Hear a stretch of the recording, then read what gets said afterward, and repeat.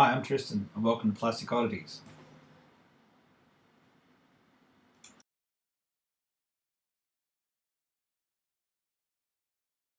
So welcome to a new thing I'm trialing where it's going to be a 5-minute video, DIY, whatever. I live in a fairly isolated area, so getting stuff can be quite difficult. So I tend to try and work out ways of doing things on the cheap, like most modelers do. So I was introduced to the concept of a wet palette, which is used for hand painting.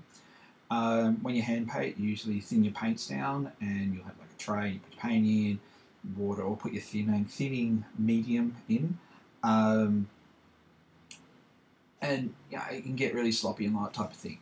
I introduced the concept of a wet palette. Now, wet palettes actually aren't that expensive, but if you're cheap, it's fun to make your own stuff. So I've put together, it's basically just a series of photos and not talk over them very quickly, so I want to keep this under 5 minutes, on what a wet palette is, how to make one, and then we'll go from there and see what happens.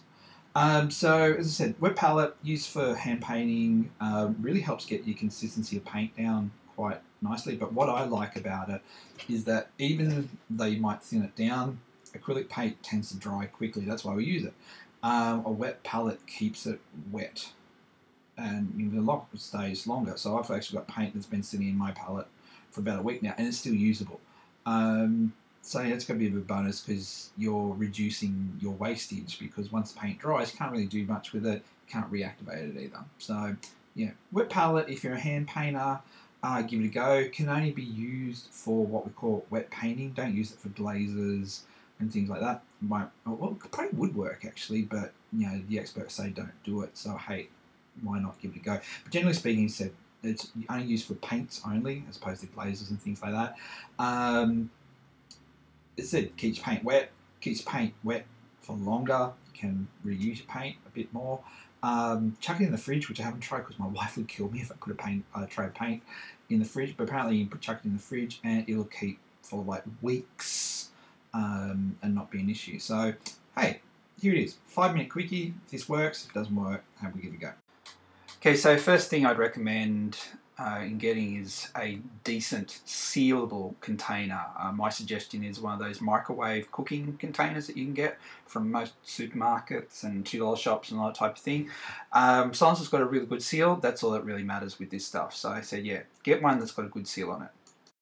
Okay, so next is your, I guess what I would call your wetting material. This is probably the thing that a lot of people that design these things argue about. I found that these multi-purpose cleaning sponges work really, really well, so long as they can absorb water. You don't want your palette to be soaking. Just wet is good enough. And last but not least is the actual palette part of the wet palette, which is a decent grease-proof cooking paper. I've seen some people recommend wax paper. That works really well that works quite well as well. But yeah, I'd suggest a decent grease-proof paper or wax paper, one that is waterproof and won't actually fall apart when it gets wet.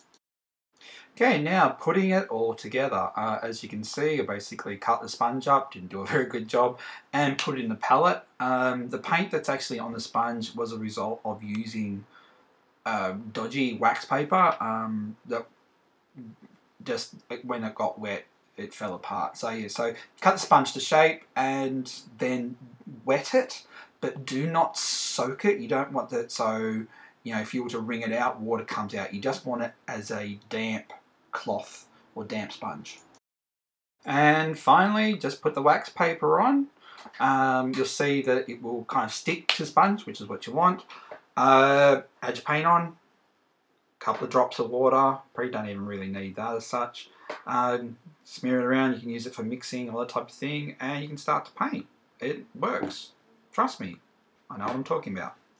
And cue.